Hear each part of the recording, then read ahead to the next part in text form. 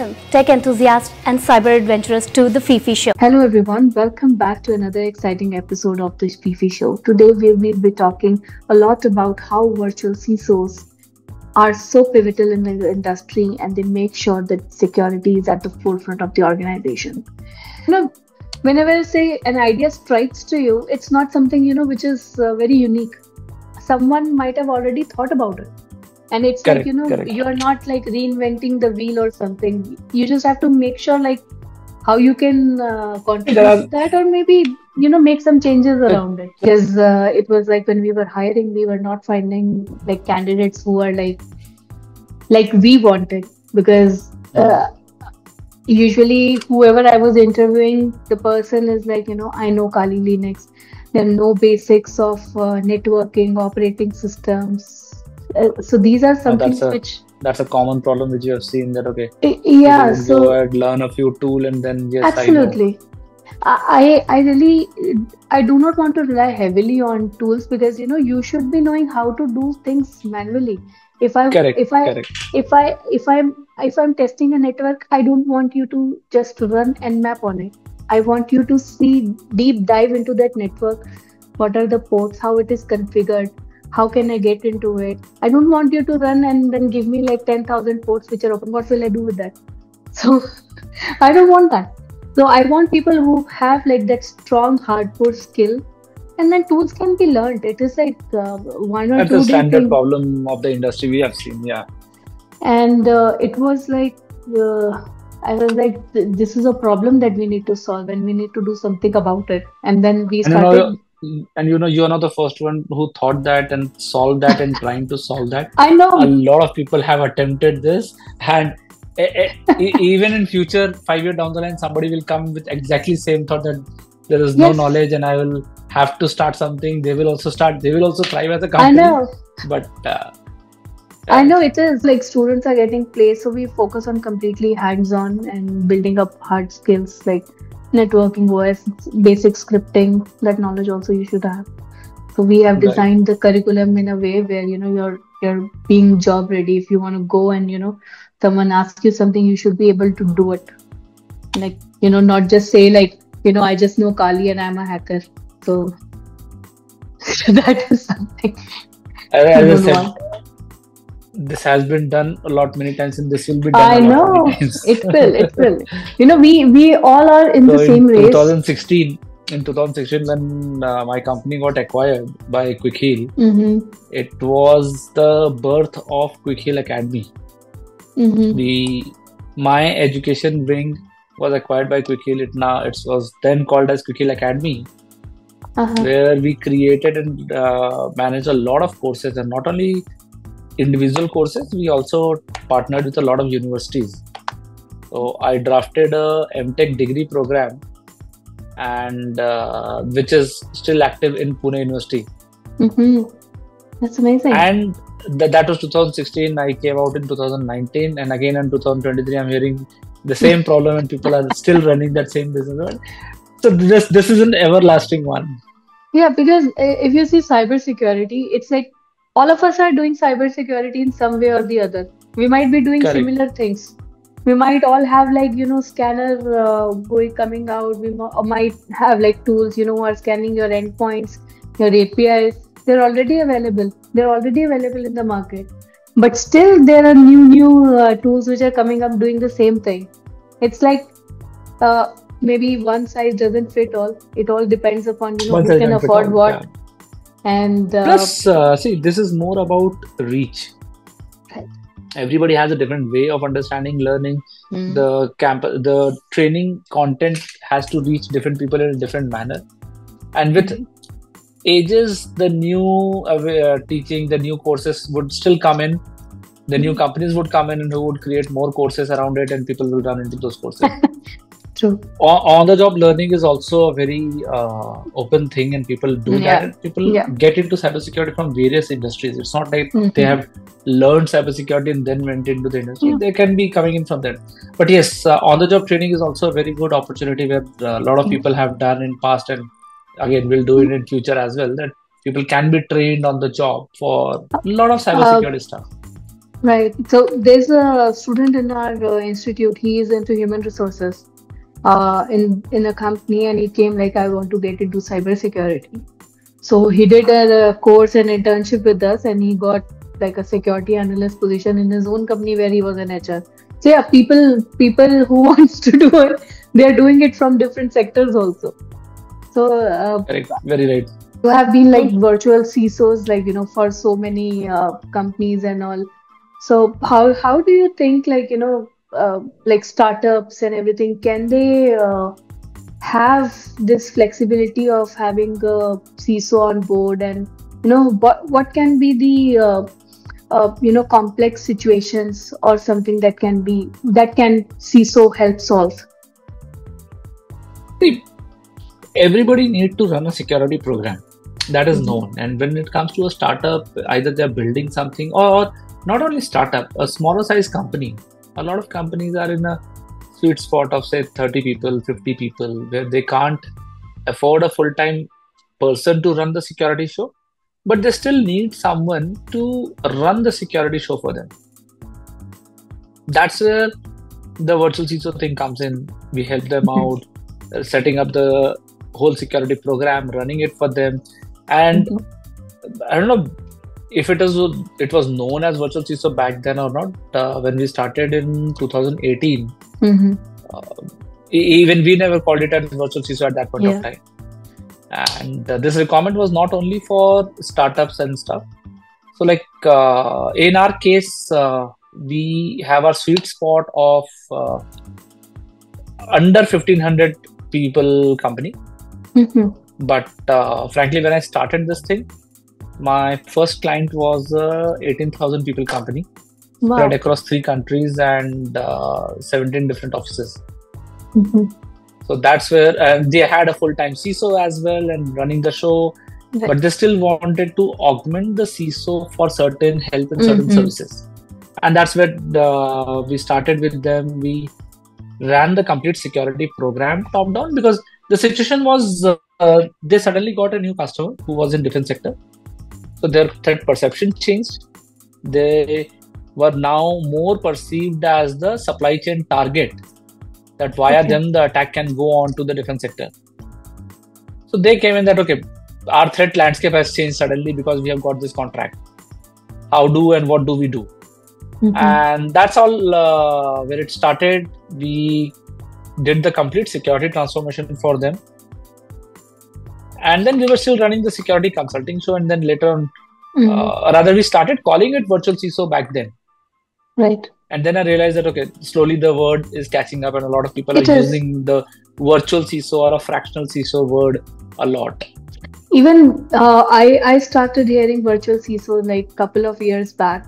I think if I am honest, I started hearing around 2021. So it's like, just a couple of years back, because otherwise, even the cybersecurity word was also not like, very well distinguished. It was used to be like an IT team and everyone does everything in that. It just became as a separate function because of the popularity, this thing is getting. Not popularity, the need was there.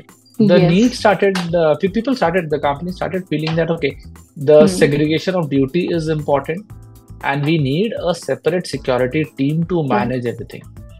That came in from various sources. One is the regulatory requirement started saying that you need a security professional, security team.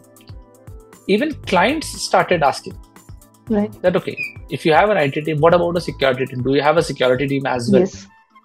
So practically we have seen people do security for 2-3 reasons. One, either the regulator is asking, B, the client is asking, C, some companies say that, oh no, we want to be secure and then we want to get onto the security journey. Although that number is pretty less compared to the regulatory pushed clients or clients pushed clients. So they also felt the need that yes, there is a need of a team. Now the problem is not every company can afford a full-time CISO. Plus also at the same time, not every company can give a good career graph to a CISO. Right. So this guy who would join them would be a junior person, spend some year, be called as CISO because they have to have a CISO. And then this guy goes back into the industry and the industry says, boss, you're not a CISO yet. You're way too low in experience and stuff. Right. So then it started becoming a difficult activity for a lot of people. And because lack of career graph, not many people stayed around in these kind of companies. So I'll tell you, I have a company client which has around 350 odd people.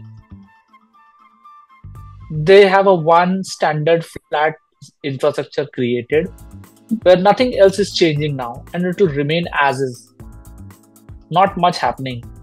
The CISO there who was hired felt that, boss, now everything is established. I don't want to keep running the log monitoring show and say that I'm progressing in my career. What do I do with my career? Yeah. So that person moved out, and then other people are not willing to join because your company is well established, every security policy, process, tools, all of them are in a well shape, and you don't want to go beyond this onto the security. So what will I do as a CISO? Absolutely. So there are these kind of companies as well, and then they felt that okay, the virtual CISO is more easier for them to run it, manage it, and for us, yes, we have those kind of customers also, and that's where we help them out in this way. Yeah, absolutely. It's a very versatile role, if I say, because as COVID also started and everyone working from home, I think the need for virtual CISOs literally increased. And virtual CISO as a service also started coming up. It's not like that it wasn't there before. Every company needed it. But I think it was a paradigm shift back then. Like, everyone became much more aware about... Everything converted into virtual. Yeah. Everything got converted into virtual. So CISO also got converted into virtual. Absolutely. And, then virtual CISO as a service started coming up. And I think that gives a virtual CISO a lot of visibility into his own area as well, because he's working with so many people and with so much of experience. He can also innovate things based on the research and analysis that they're doing on other companies. And the point that you mentioned, like regulatory push, I think that's a very good point. Mostly people won't think unless and until it has been mandated on them, or it has been like pushed through a regulation or something. So now it's like so many people working remote, and so many devices getting connected to each other, and data becoming so sensitive. So how can a CISO, you have so much experience in this, how do you ensure that the data is secure, and even outside the environment people are not able to get to it? The point is, look at it as any security program. Gone are the days when your firewall was sufficient to manage your infrastructure. Your firewall is good enough. Your people are inside the company and you have one boundary control. The perimeter has got dissolved now. There is no perimeter. The perimeter is now walking along with the user with his phone, with his laptops, and work from home. Maybe from spouse's computer, or at times when your computer is bad, you're actually working in from your kid's school computer. The perimeter is now with people. Yes. So the security controls also have to move accordingly. And that's what happened. And with our clients pre-COVID, when we went ahead with this thought process in the first go and we implemented it, they came back to us in the moment lockdown hit. They said, oh, we have to start working from the home and the lockdown is coming. What else do I need to do? I said, you don't have to do anything. You're already ready for it. Your setup is already ready that your people can start working from outside. So that was, by chance, that was a very good thing in hindsight that, okay, we had already created it accordingly for them, that they can start working remotely immediately. But a lot of company had to run around during that lockdown period, that how do they securely start working from the remote locations. But again, the moment that people went out of the company, went out of the office premises, the perimeter went along with them. And that's where the security control has to be. You cannot now, gone are the days when you can have one firewall configured and everybody sitting in the company and managing everything, and everything is called secure. No, it cannot happen anymore. Yeah, because I know, like, there are certain applications and all that you can only open inside the company perimeter. And if they are connected to company Wi-Fi, or whenever you enter, and when you go out, you cannot access your company data because you're outside, you're not connected to their network. So I think that posed a lot of threat to companies. They were also like not sure, how to navigate that landscape. And so flip it just a little bit more with the new age. Yeah. You don't have to be in the office building, but you have to use a company provided device, and then only you will be able to access it. Absolutely. The logic is still the same. The solution is different. Now you can have it that way, that you can still access the data, so-called inside that area. But again, now you are traveling or you are working from home, and you still have access. The point is, earlier we were saying inside the company building or behind the company IP. Now you're saying on the company devices, and the devices could be anywhere. Absolutely. And you sounded like so simple. Like, people overcomplicate things and, overthink. If I give my example. You don't have to. Exactly. So like I started in COVID, and, we are 100% remote. My whole consulting team is remote. And, I didn't find it as a challenge because, you're using company devices, you're connected to company VPN, and there are certain things that you can take in place, and it's very cost effective, and it's so easy. But still people get paranoid thinking, oh, how will I do that? My data will be like lost. Someone can access something somewhere. But in this world, I don't think so. If you have the right controls, depending on your threat perception, depending on your threat vector. See, you can't boil the ocean and have every solution on the earth. So depending on your requirement, your threat perception, the kind of vector you are in, you can actually plan. And so that's what we help people. We help them plan how much security is optimum security. So we work absolutely vendor agnostic. In fact, when we propose a solution to some of our clients, we give them 3 or 4 vendor options. That okay, these 3-4 vendor options are there. You can choose any of them, but this is a solution which is required. Right. And once you work with that mode, it's easy. It's not that complicated. Absolutely. And I also think like CISOs often become like center point, or if something goes wrong and it all falls on like you did not do the proper thing. And he or she, whoever works in this role, becomes liable for what happens. And when we say like security is a myth, no application or nothing can be 100% secure, because it's a continuous cycle. You have to continually do it. It's not something one-time fix, or you can just put a band-aid on a leaking pipe and it's done forever. It's done. It has to be a continuous cycle. And when companies blame CISOs for what happened to them, so how it affects the CISO's work? See, I would rather not comment on the SolarWinds CISO activity which has happened, and there's a lot of known and unknown facts about that. But in any case, it's the CISO or virtual CISO's responsibility to let the management understand the risk, right? And not in a heavily technically loaded thing that so many vulnerabilities, so many attack possibilities. You have to make it easier for them to understand. The board, the management, they are also doing something. They're running a business. Security is not their business. Security is just a function to support them. So if you can't convince them, or you can't tell them the situation into their language, the gap between the management and security team start building up. And then you would be in a position of blame. Right. But if you have convinced the end management, if you have convinced the board that the risks are real, and you have to convey it in a way that they understand. Once they have understood, they are your partner into the whole thing. They would be helping you out. And then they know the risk. Suppose they do not go ahead and do the security as well. At least it's a known risk. It's not unknown, or it's not your fault that you have not told them, articulated with them on that this risk do exist and you have to fix. Right. At least it's a known devil for the management, not an unknown devil where they find the CISO as a devil. Right. And sometimes, with changing landscapes into the security fields, now attacks are also evolving. If you see, we were still digesting Web3 in Indian market, and suddenly AI and machine learning boom also came up. And with these kind of evolvement of threats and everything, how do like companies keep up with these oncoming attacks, these trends? Because they will have to keep up with these in order to protect themselves. So how do we take care of that? If you go ahead and take everything as a risk or everything as a problem, it will always be there.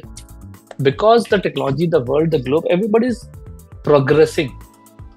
Everybody will progress towards something new, shiny. Yeah. What anybody, and we advise it to all our customers as well, when you are fixing your problem, fix it from the core, from the first principle perspective. If it is strong in the base, you would be able to withstand a newer attack vector. You would be able to steer yourself easily to protect yourself from the new attacks coming in. If you are living on a vendor pushed market, one vendor comes in and says, "Sir, if you don't take this tool, you will be hacked." Yeah. And then the company buys it. So we have seen so many of them. Yes.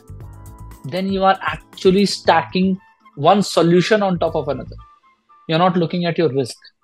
Absolutely. But if you have solved it bottom up from your risk, understood your risk, solved it from that step ahead, many of these new age problems would be either not affecting you, or a very minor change or minor addition into your existing solutions methodology will take care of these problems. The point is, the phishing has gone in the AI mode. The language is getting right. Absolutely. If you have set up the processes right with your people, and you have already used a decent anti-phishing solution, it's the role of the anti-phishing company to tune their product to catch even these. And it's not only the language by which a phishing is decided, right? Yeah. But if you have solved that problem at a basic level in the very beginning, then AI-based phishing is coming up. That's okay. AI-based, deep fake-based video call on which people transferred money, right? Yeah. Why? If the company process are so well defined that the financial transaction will go through these methodology or these steps, you would be able to identify it. Just a deepfake video or deepfake video call will not cause that kind of a damage to you. Right. So people try to solve everything with technology, and that's the biggest problem. Absolutely. I have seen technology is not the answer to every problem. You have to go ground up. You have to go on the first principle basis, and then technology is there to assist you. You would require technology to assist you, but that's not the only solution you have. Stacking up of tools, I have seen that literally. You are implementing a tool on your infrastructure to capture anomalies or undetected activities. Then you're using, and that tool gives you a capability of monitoring your firewall as well. And then on top of it, you implement another tool to take care of your firewall, and then you want to integrate both tools. So it's like so much of tools talking together, and that doesn't make sense. Like so in consulting, it's called as the cybersecurity Zenga. So you create a Zenga tower out of cybersecurity tools. Someday, somewhere, things will start falling out. And we try to consult them into saying, like, when you already have this thing implemented, it is monitoring everything from your firewall to your SOC, and why do you want to get into another tool that will separately monitor your firewall, and you want that to be integrated with this tool so that you can have a comprehensive dashboard? Like, you can't have it all. So that thing, I think people do not understand. And I really like your point, like people try to solve everything with technology. They think that is the answer. Now a data breach happens. I want to understand, it is so difficult. How do you regain trust of the people when such kind of activities happen? Because it's like company's reputation online, right? The companies are suffering from a breach. It is out in public. And now those who have went there and have their data over there, they will also feel like, I am also attacked in some way or the other. Then now when CISOs come into picture, how do you think they will be contributing to get the image back into the public and they gain that trust of people? No, we are there.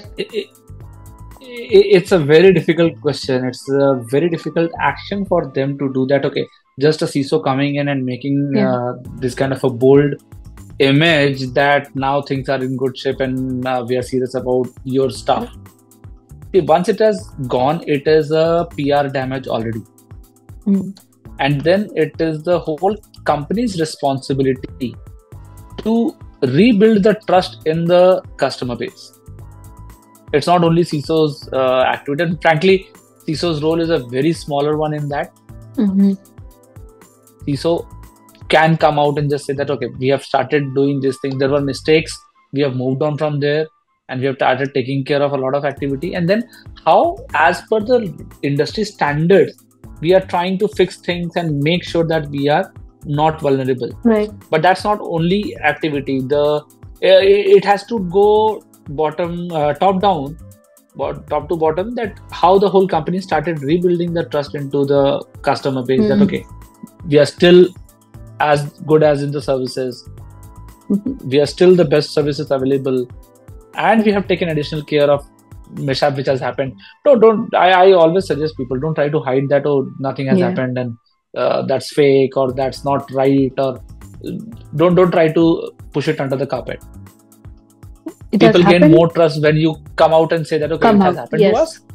It has happened to us. We have learned lesson and we are fixing it, and we are trying to compensate with as possibility. Absolutely. And then we are not over here. Like, if you remember, AIMS also got hacked. All India Institute of Medical Sciences. They also came out. They also came out with that they have recovered some servers and they are working on fixing it. Now the security would be on top of their mind, even if it was not earlier. But when it happens, people become extra aware. They become cautious.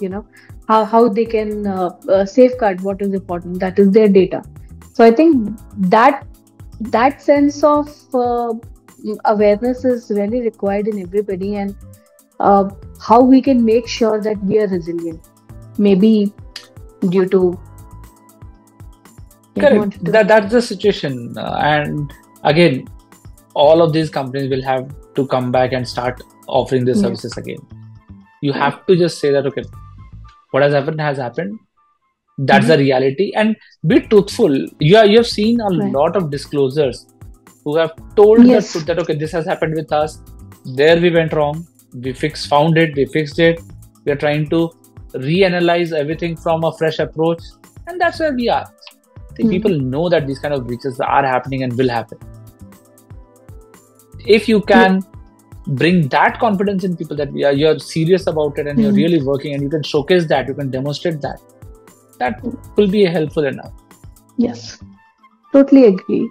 And I have seen few companies also adopting continuous testing activities, or maybe monitoring their infrastructure at a certain level where they can do self-security activities themselves, and when not manageable, involve an external party. But then with the changing times, we see companies have to adopt to new technologies also, because we cannot be thinking behind. World is already 20 steps ahead of us. So with that adoption of new technologies, there will be security challenges also.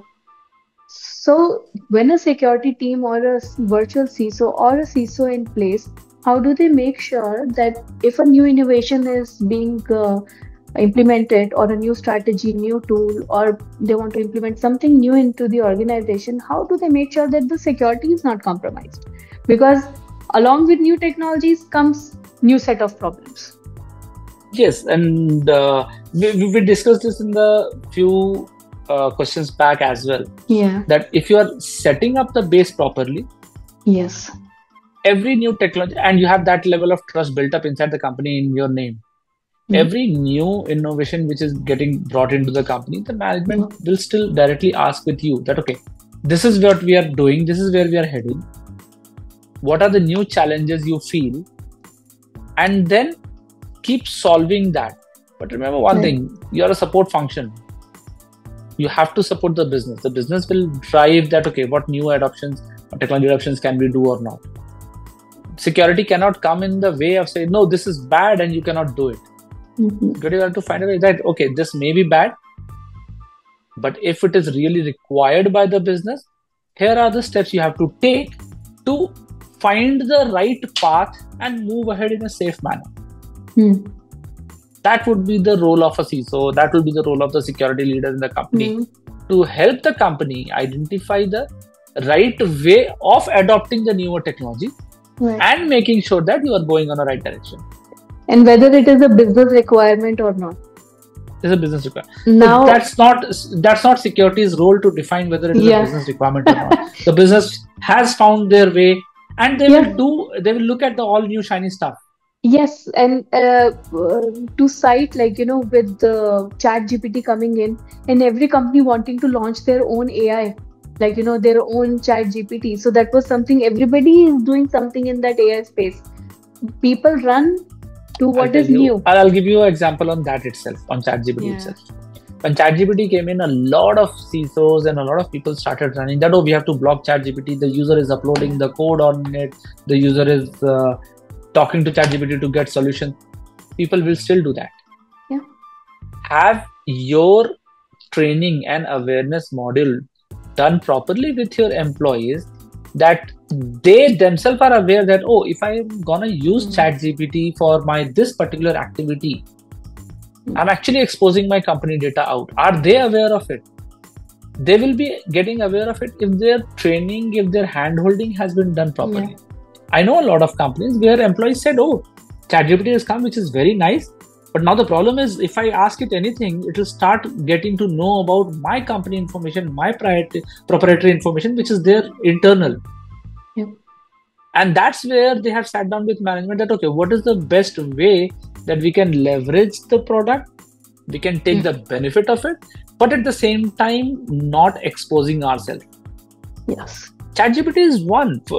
People are uploading code on ChatGPT is something which you're hearing now, but people have been uploading code on Server Fault and Stack Exchange and everywhere and asking for help. People have exposed their APIs keys on Stack Exchange and they're asking for help. So, from human taking a support of another human being on a website portal versus human taking a support of an AI tool, at least the core principle is they are still going out and seeking help. So if you have fixed that, come AI, come any other kind of intelligence, the human intelligence is strong enough at that point of time that they know that, I cannot do this because I know we have learnt about this. This is wrong for my company. Let me talk to my company that what is the best way by which we can achieve the best of it. And people have done that. And it's like, it all comes down to people. They are the first line of defense and they have to be trained properly. So I think if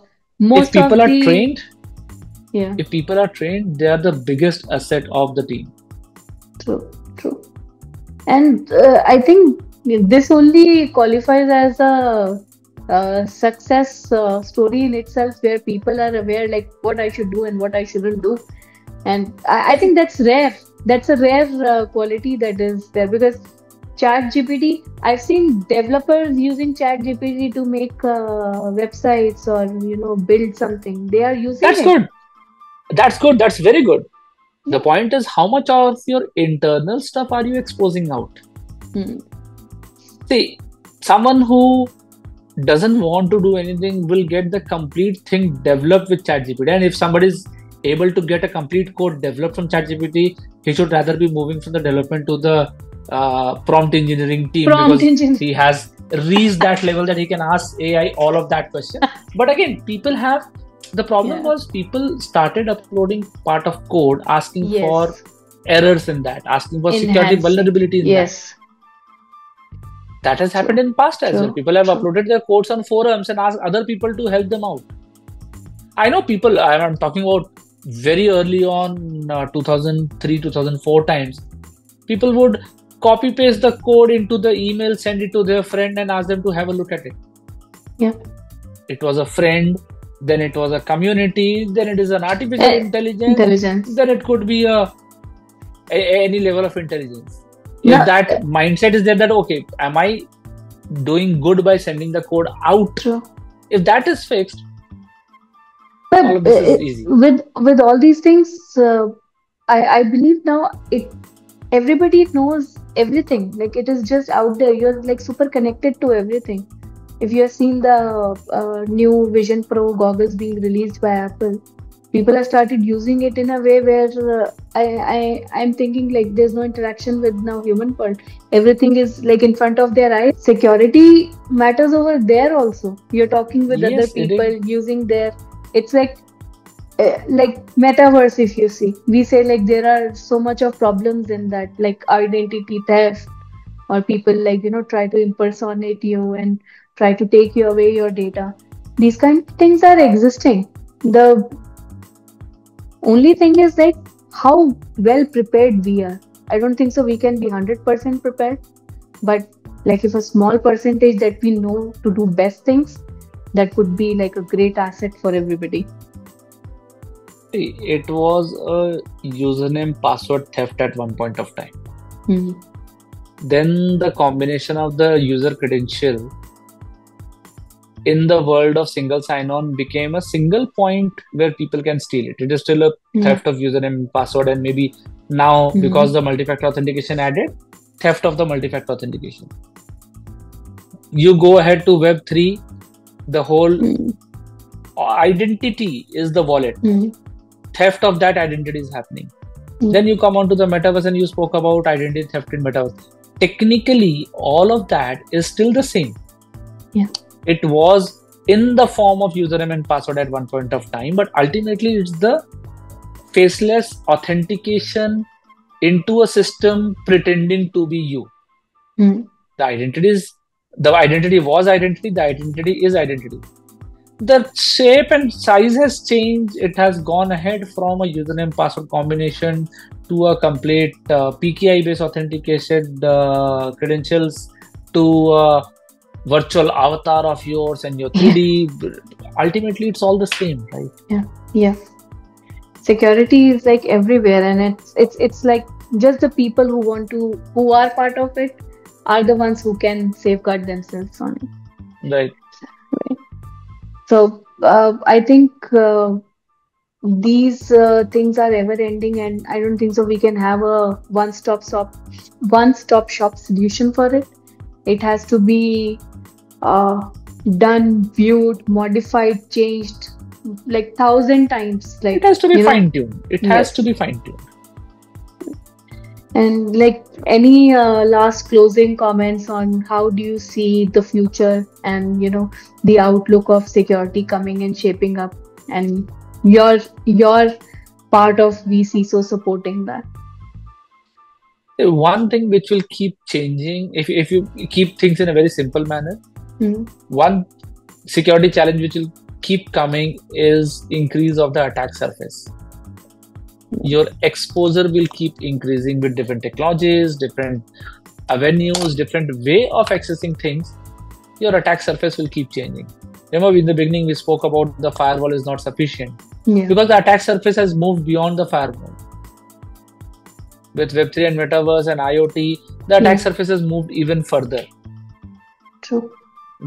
When SaaS came in, everybody's data started going onto cloud. The attack surface increased, and people have been managing their attack surface on every possible places. And that's what the whole security would be even in future. With new stuff coming in, there would be more attack surfaces. And if you're doing your basics strong, you would be able to sail through that as well very simply. Right. There's not going to happen that, oh, now this has come and this is going to change everything and it will become very difficult to maintain security here onward. No, that's not going to happen. Yeah. People have been thinking and worrying about the quantum coming and post-quantum cryptography and all. Yes, it's a very big risk. But at the same time, the security teams are also working on that direction. Yes.